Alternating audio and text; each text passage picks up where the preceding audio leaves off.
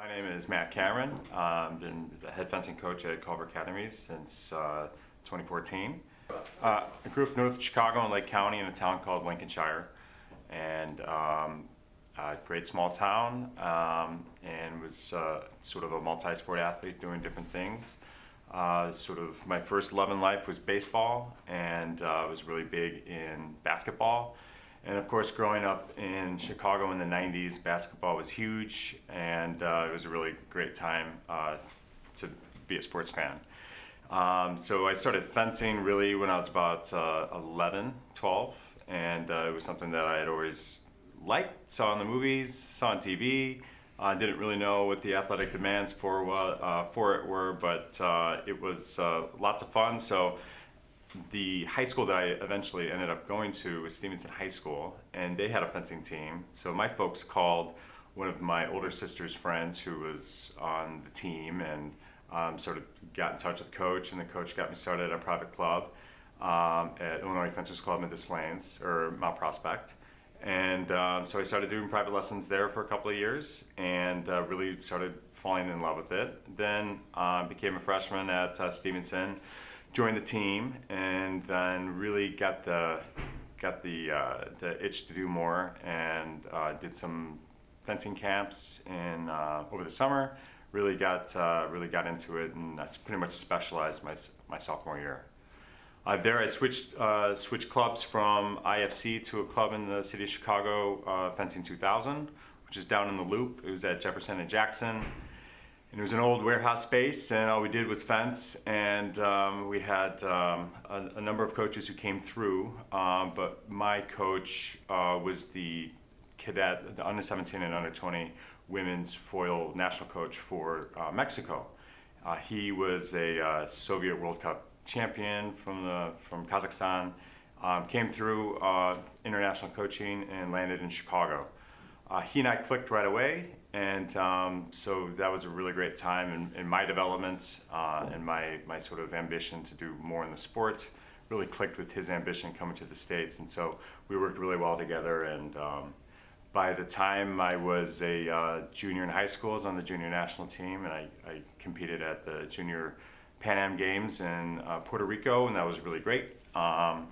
So I started only doing national tournaments and doing well there, moving through the development plan for USA Fencing, and it was great. At the time I was doing under 17s, under 20s, and Division 1s. There's a lot of traveling, a lot of it's just getting better in doing camps and doing that, so I ended up getting pretty good quickly, and I kind of was hoping that I maybe started fencing earlier, but at the end of the day, specializing at 14 was not bad due to my athletic background and sort of my drive to get better. And so I stayed in Chicago, went to Loyola University of Chicago, and I was really concentrated on fencing, academics, being on a national team. And so I competed through Division 1s until I was maybe about 22, 23, and at that time I started working for the Bulls, Blackhawks, and White Sox in their video coaching departments, which was lots of fun, but it also exposed me to high-level elite coaching, and rubbing shoulders with elite athletes was great. Just in the hole with all the coaches getting ready in preparation, and all the time and energy that takes was a really fun time. So I worked for the sports teams in Chicago for 3 years, and in that same time I met my wife, and we started a family, bought a house in suburbia, and I kind of took a break from fencing. Then a couple years later, after the kids were out of diapers and more stable nighttime sleepers and on a really good schedule, started getting the itch to fence again. Started coming back as an athlete 2007, 2008. And there had been some changes in the game, and so I was one of these sort of vets coming back, and wasn't too old, but I was maybe a little out of shape. But it was still tons of fun. Fencing's the best workout nobody's doing. And so I got back in shape, and I started helping out with the junior cadet teams at my old coach's new club that's still in Park Ridge, Illinois, the Fencing Center of Chicago. And then also a national level in NCAA referee. And so networking through there, I knew that an opportunity here in Marshall County at Culver Academies became available. And the rest is history. Yeah, so I started with foil. So it's modern Olympic fencing. So it's not stage combat, it's not historical fencing, it's what you see in the Olympics. And so I started with foil. Historically, that's pretty much what you start with. It's the lightest of the weapons, and it introduces both the thrusting aspects of foil and epee and the right-of-way aspects of foil and saber. So typically people do a year or however long their program gets them going to then choose a weapon. And I stuck with foil, and foil is it's my primary weapon now. Yeah. So earning a spot on the U.S. national team was major. It was sort of in the moment of doing something bigger than yourself. You're representing your country in international competition. And then I had done tons of North American Cups in the United States. And so this was more than just another tournament. This was, got the team sweats. You're there for a really long time. I think we stayed there maybe 10 days, 7 to 10 days. So that was great. I had friends from clubs all over the country who are on this team. And for some of us, it was our first team. For others, they had other, international experience. So it was good. It was a good collection. It was a great experience for everybody. With the White Sox, I started in the spring. So with the White Sox, what was great with that is the video room is in the dugouts. And so if you see the dugout and the guys go down, there are a couple of batting cages, and then the video room's right here. And at the United Center, it's down the hall, and it's a huge sort of, video room with the big wall of TVs and stuff. White Sox was cool because everything was compiled and edited in real time. We were using custom software that was, I think it used the plumbing and the backbone of Final Cut. And what was great about it was in the 90s, now the Reinsdorf group owned the Bulls and the White Sox, they still do. In the 90s, when they were building out the United Center, they had made a decision to go big with video coaching. And in those first couple of championship seasons, Phil Jackson, could point out which games video coaching made the difference in the win. So spent a lot of money there in doing that. And because it's the same ownership group, they dumped a lot of resources into the new Comiskey Park.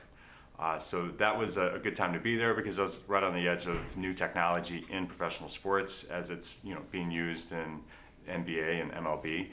And the same thing with the NHL.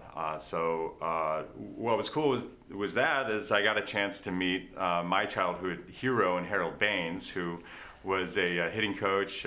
He was a first baseman coach kind of thing, and big fan of Frank Thomas, and had conversations with Frank Thomas. And it was really great just to see the way that high-level professional athletes go about their business on game day, because we generally see them, if you have a chance to go to Arizona or Florida, catch a spring training game, it's a lot less stress and they're more accessible. Here they're at work, and these are high talent professional athletes working. It's kind of cool to rub shoulders there. But really nice about that system on the tech side was that as soon as somebody struck out, or Nardi Contreras is going to sit down with, let's say, a Mark Burley and want to go over that previous inning of pitch selection, execution, you could do that in real time. So it was nice that we were able to be able to compile that and have that ready inside of a couple of minutes, and it was all teed up and really smooth. We do our best with video coaching now with fencing, and that is absolutely something that's a resource that's used at the national level in NCAA and international. As much as we can do it with the resources that we have, we do it. And so we can take a look at specific things. We can look at tendencies and really get into the nitty-gritty of small technique things that make a difference in real time and in fencing time. Yeah, it was great. The hair was on fire, and it was just all go. So being familiar with high school fencing, Culver Academies has a rich history of fencing, and decades long. We're sort of a charter member of our conference, the Great Lakes High School Fencing Conference. And when I was competing in high school, there were only 6 teams. It was Culver, New Trier, Stevenson High School, Maine West, Catholic Memorial, and that was it. Now we have 14 schools, and it's a pretty well rounded out conference, and we have a northern section, a middle, a central section, and a southern section. And most of our conference is in Chicagoland. We have 2 teams in Wisconsin, and just us here in Indiana. So as I started, I came in feeling huge shoes. The previous coach, Dr. Igor Stefanik, was a science teacher here who had a profound impact on the development of the program in the previous 10 years.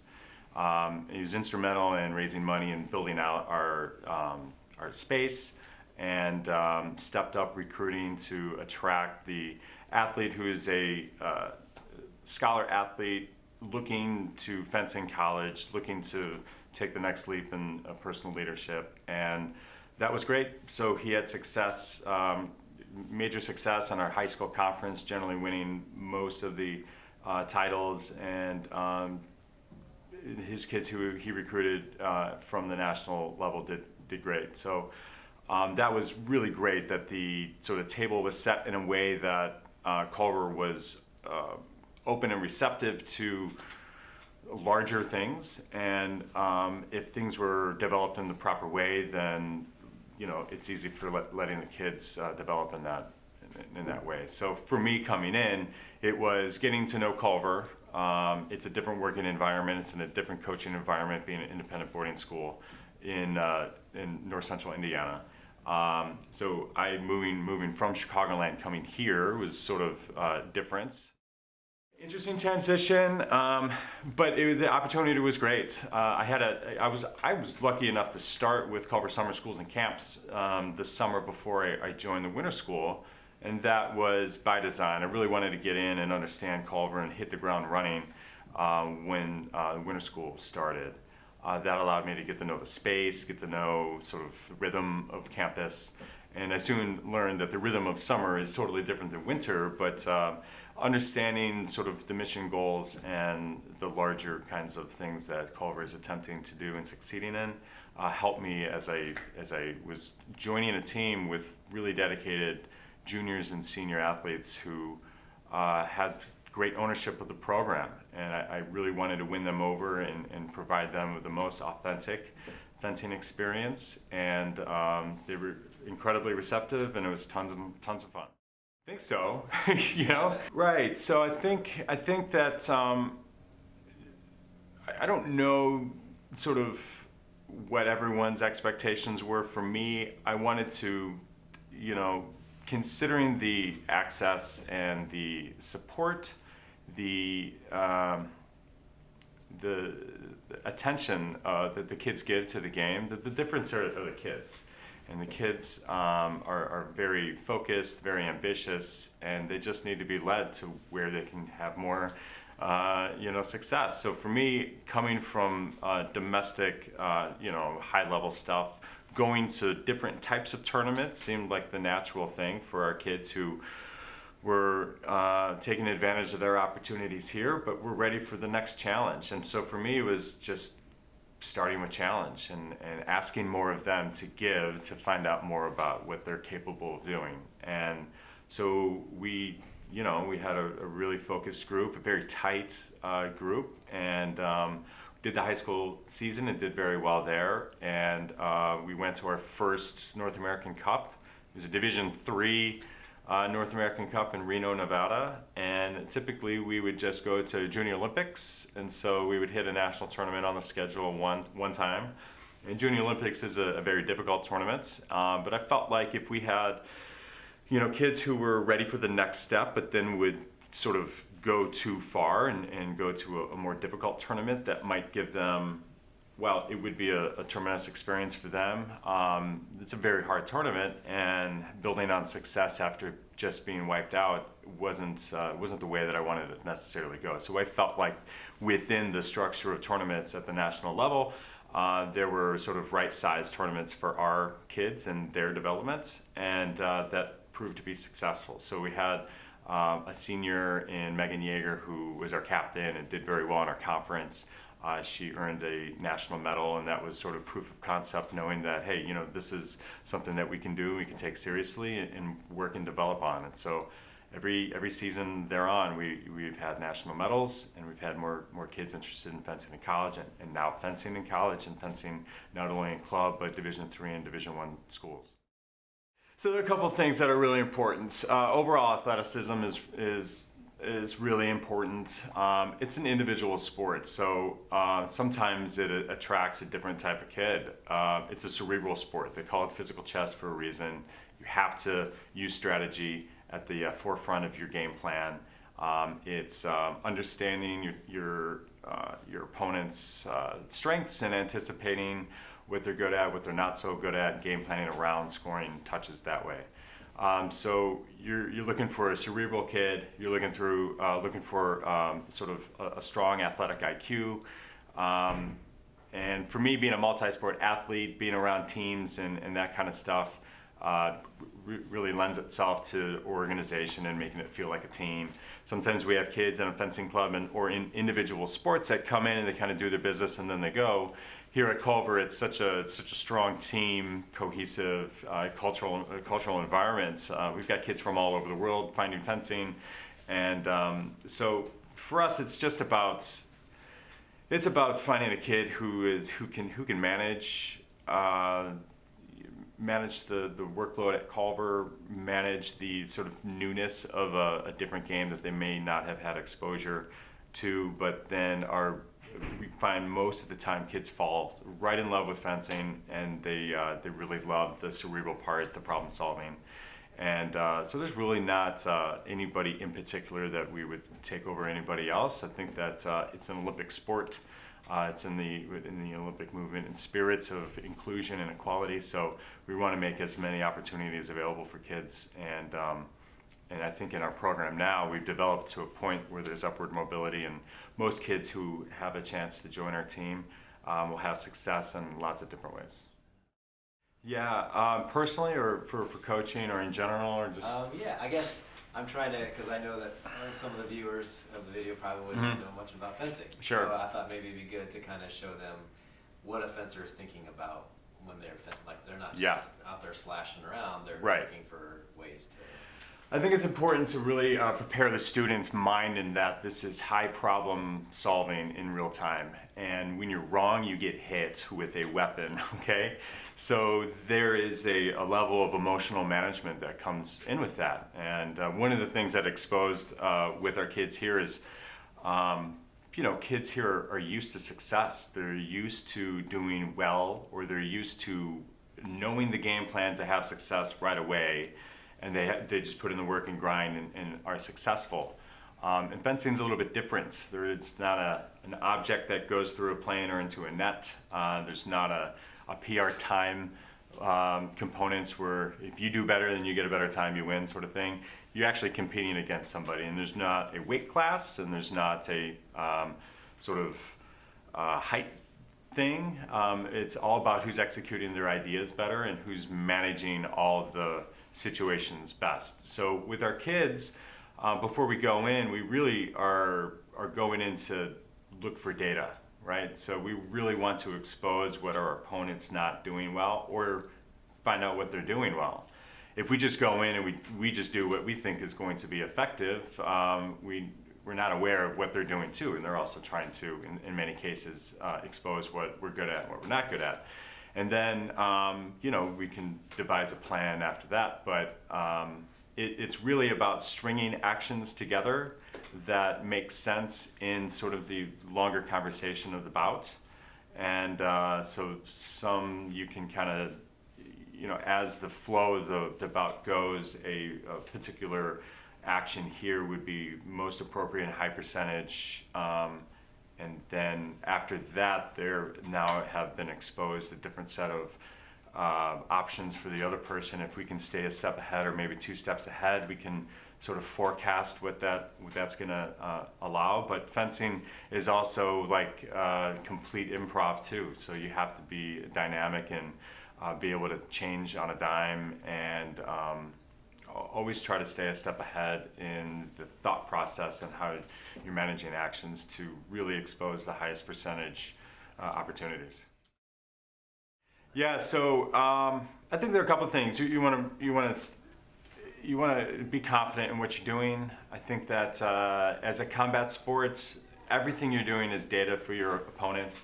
The opponent is looking for weaknesses, and weaknesses in body language, demeanor, what you're getting upset about. They want to push buttons and get you more upset, because then you won't be as focused and you can't handle that high volume problem solving.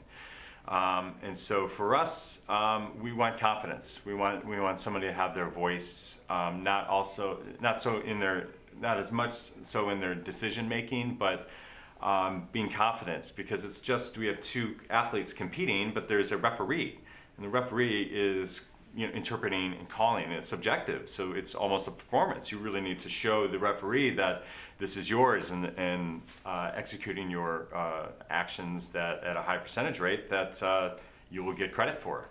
And if you're kind of showing weakness, or it doesn't look confident, that hurts your chances of winning over and getting credit for technically sound actions. You can really complete the picture if you're standing with confidence and you're doing things technically sound. So we're looking for kids to be confident, stand up straight, and that's something that comes with experience. When we go to the national tournaments, it's a gigantic room, and we have it's a big deal. We've got TV cameras there. We've got all the stuff. You're competing against the best kids in the country, and part of that is getting used to the room, knowing how to conduct yourself and know the rhythm of what that tournament's like, because it's totally different than our high schools.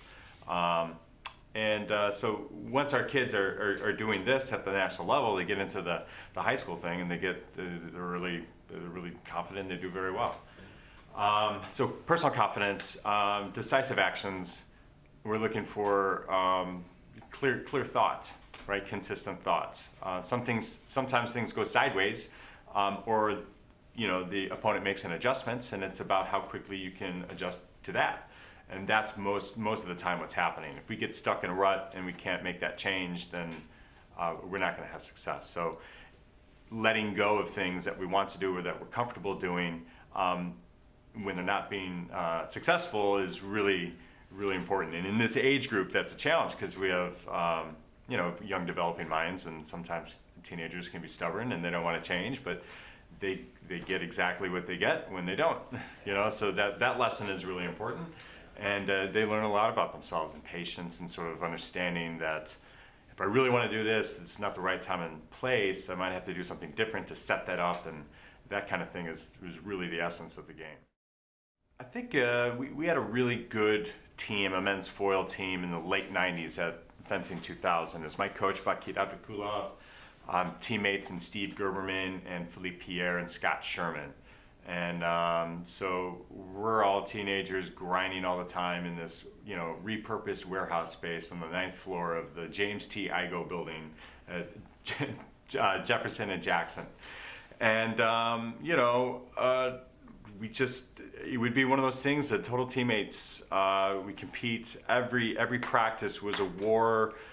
We get into fights, but then we hug it out and make up. It was just a great environment to be successful. So here we are at 1998 Division I Nationals. We're a fencing team, and we're in New York City. We're in we're in Harlem at the Armory there, and we're fencing to get into the top 4. So we've done well. We beat LAIFC, or West Coast Fencing, West Side Fencing from LA.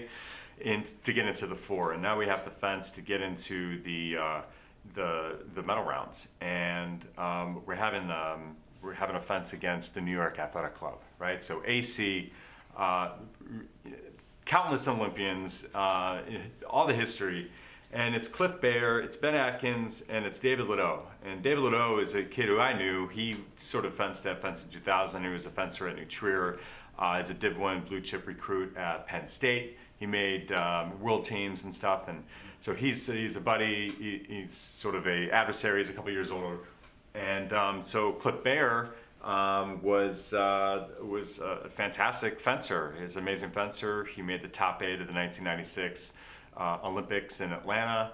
At that point, he was our most successful men's foil fencer, and sort of set the table for international success that came later after him. So he was one of our, one of our sort of leaders in our generation. So fencing him, I did well. I scored more points than he did when we fenced. And in this team relay, it's a team tournament or a team match to 45, and we were down. They were really good. So I had beat Dave Lido, and I beat Cliff Bear only by scoring more touches, and of course they won that lap, but that was good. We matched up well, so I didn't always do really well against high-level fencers, but sometimes those matchups were there, and it was just a great experience. Our teammates did very well. Philippe Pierre went on to DePaul and did a five-year program in accounting, and got a CPA out of that, and worked at Deloitte Touche. Scott Sherman was a big fencer, fenced at Princeton, competed at NCAAs, and my coach was there, kind of being the old guard, helping us out. And of course, he was very, very successful in the 80s and things like that, but had these vet moves that were really great. So it was a really a good time. Another time, I was fencing in the top 16 at Division I Nationals. So in the top 16, this is you're in the top 16, that you're one touch away from making the finals, and it's a really big deal. And so I had an old teammate who was competing with us, Steve Gerberman, whose family moved to Houston, and he was working with a top-level coach from the Egyptian system in Moro Hamza. And so we were totally good friends and all that, but we finally get to 14-14. And when we are old competitors and teammates, and teammate bouts are the worst, because it's either you lose 15-2, 15-10 or whatever, or it's always like one touch away, one action away of somebody else beating each other. So we went back and forth for years, and that was just a lot of fun, a lot of kids watching, and he needed to make this final to secure a spot to a junior world team. So he was coming really strong, and I wanted to make my first Division I national championship, and we go, and he ends up winning, and it was tons of fun, big hug at the end. There's no animosity, and there's usually not in fencing, but it was great. It was a memorable bout that he went on to fence at Stanford and have great success. So it was good just to be a part of that, part of his story, and he and I had a great bout. There have been so many. Our kids are doing so well. Matches. I think that in the top 16 of that North American Cup Division III tournament in Reno, Nevada, and then it was the 2014-15 season, so it was in the spring of 15. Megan Yeager has to fence against a college fencer from Columbia. And Columbia is a perennial. They're in the top 2, top 3 of NCAA championships all the time. And at the time, they had won, or they were about to win, back-to-back championships. It was the best, or one of the best programs in the country. And so here she is, a high school fencer, fencing against an NCAA Division I athlete, and she won. She won, and it was the best thing ever. And so what was the best part about it, what really got me turned on about Culver, were her teammates. Her teammates were over the moon. They were so happy for Megan. She was sort of our rock on the team. She had done well. She was a captain. She always made great results in our conference, but she was a leader on the team, and here she was having individual success. And they were just gushing over her, and it was so much fun. And I just remember we're in the finals, top 8, lots of people watching, and here she is, and she has to fence. She ended up fencing against the girl who won, and I'm hooking her up and giving her the pregame talk, and she's like, honestly, I'm super happy about this. If this doesn't go well, I'm satisfied, and that's good. And so on one hand, as a coach, I'm like, how could you say that? We have another bout. We got to go. We're gonna fight. And otherwise, for her, she was fulfilled. And that whole thing was also just a great moment to be around. And so she ends up losing the bout, but the experience was amazing for her, and she comes back to Culver with the national medal to show her teammates and her friends, and it was really special. Yeah, for me on the coaching side, I know that each one of these results or these moments are just a stop in their development. So it's not sort of, I know that they will have more success in the future. So it's nice for them to have that individual success, but they also know that they're still developing and they're still growing, and so they're still hungry. So I think sometimes we have the moment to be satisfied, and we can be happy with that. But they also know that they're going to have success in their life, and they should plan for this, and they should understand the feeling of that, and let that be as an inspiration to work more and continue grinding. And we see that at all the levels in our program. I think it's due to the sort of uniqueness of the game, and in the first couple of years we hadn't had as many kids who were choosing to come to Culver with fencing experience as maybe we have now. So those kids understanding the larger scope of what the game teaches you, and patience and sort of forethought and the strategy of problem solving. Everyone's learning style and work style is different, and as much as we can develop a strong team culture where everyone understands that yes, this is an incredibly difficult sport and that it's demanding emotionally and physically, that everyone's got each other's back. So my sort of mission coming in was I really wanted to double down on the culture side of things, because it's really unique, and the more we have a strong team environment, the more comfortable people are going to be, the more at ease they are, the better they can manage situations. So that was it. But we have kids who deal with challenge in different ways, and so the coach, for me, it's just understanding the kid and what their triggers are and what they're motivated by. And for some kids, it's way different. It's lots of listening and a lot of paying attention to what they're responding to and what makes them tick. And at Culver, it's challenging because it's a new living environment. It's a new academic environment. If they're coming from an old team, they're on a new team. And there's a lot happening in that first and second year for our kids. As they get older, then the Culver effect takes over. They sort of get it. And the juniors and seniors and our older leaders on the team really help out. They help out in a way that you would see in a club at maybe a three-weapon sort of national level club at home kind of thing. But we double down on the team culture. We make very clear what's important to the team and what's important to to how we're going to manage our success and how we're going to go about our business. So we really want the kids to be free, and so it's loose, but we have really clear boundaries on what's acceptable and what's not, and then kind of outside of that, they have the freedom to be themselves, and the more they're comfortable being themselves, again, they're going to be more at ease and better prepared to manage problem solving. That's all the game is problem solving. It's unique to Culver, and I think that in a boarding school environment, they have a sense of what they're getting themselves into. And as coaches and faculty, staff type people here, we're just focused on their developments. And it's character developments, and we use different things for leadership developments. And the more confidence the kid has, the better leader they're going to be. The more receptive to change they're going to be, and better prepared to manage and pivot. And I think that giving them an opportunity to make mistakes here on the sort of field of play in athletics is really great, because it exposes data that they can build on. And fencing is one of those things, like I said before, if you make a mistake, you're getting hit, right, with a weapon.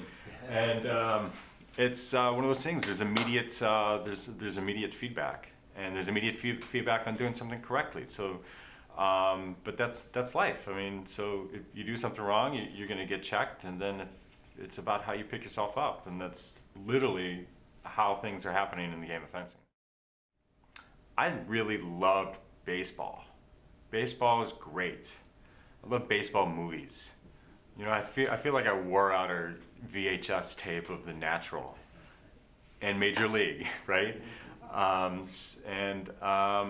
just loved going to Old Comiskey Park and watching the White Sox and having, you know, animated conversations with Cubs fans. But you know, that's a strategy game. Pitching, the pitching aspect of baseball is a lot like fencing, where setting pitches up, there are different scenarios and there are different variables, and you have that in fencing. So I think that worked out really good. When my kids were young, I was coaching, you know, Y10, Y8, softball, baseball, t-ball, and all that stuff.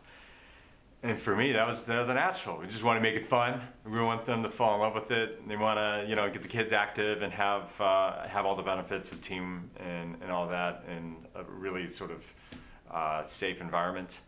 For fencing, same thing. Working with really young kids is different than middle school age kids to high school kids. And at the core of it, it just has to be fun.